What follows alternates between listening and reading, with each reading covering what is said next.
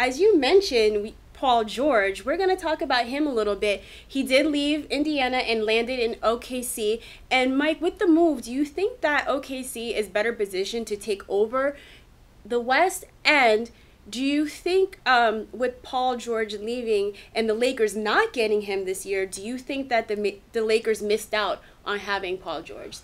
With Paul George first, I think absolutely this puts the Oklahoma City Thunder into the conversation. Now, I don't know if they're necessarily going to be able to compete with the Golden State Warriors when it comes down to the playoffs, but they're certainly going to be a team that people are going to be talking about as we get ready for the season to start up. No question about that. And you know, George said today, actually in an article in Sports Illustrated, that the person who really kind of supplied some motivation for him to come to Oklahoma City was Kevin Durant, who said, you're going to love it there, this is going to be a good franchise. So George has kind of not necessarily closed the door on whether or not he's going to wind up looking after going to another franchise when this season is going to be finished. But he says, look, if we're winning here at Oklahoma City, you know, I'm more than willing to kind of stick around for a little bit. As far as the Lakers are concerned, you know, I thought that they made the right decision here. I think that why you have a surplus of young talent, why sort of give that up? Now, I know that Paul George has issued this statement where he said in the past that he's very, you know, open to the possibility of coming home to play for the Lakers. But from my standpoint,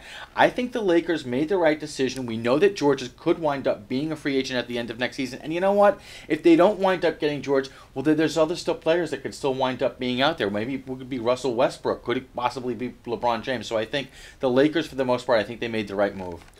I agree with Paul George coming to the OKC Thunder and making them better contenders in the West. They won't take over. I think they're probably another superstar or a 1A type player away from, you know, really closing that gap. But, you know, we talked about winners just recently in free agency. Russell Westbrook must be breathing a sigh of relief to have another scorer on the team to take off some of the pressure from him. And OKC, they re-signed Andre Roberson and they signed Patrick Patterson. Some really nice complimentary pieces. So I think that, you know, they'll have a better showing in the West. And as far as the Lakers, you know, you really hit the nail on the head.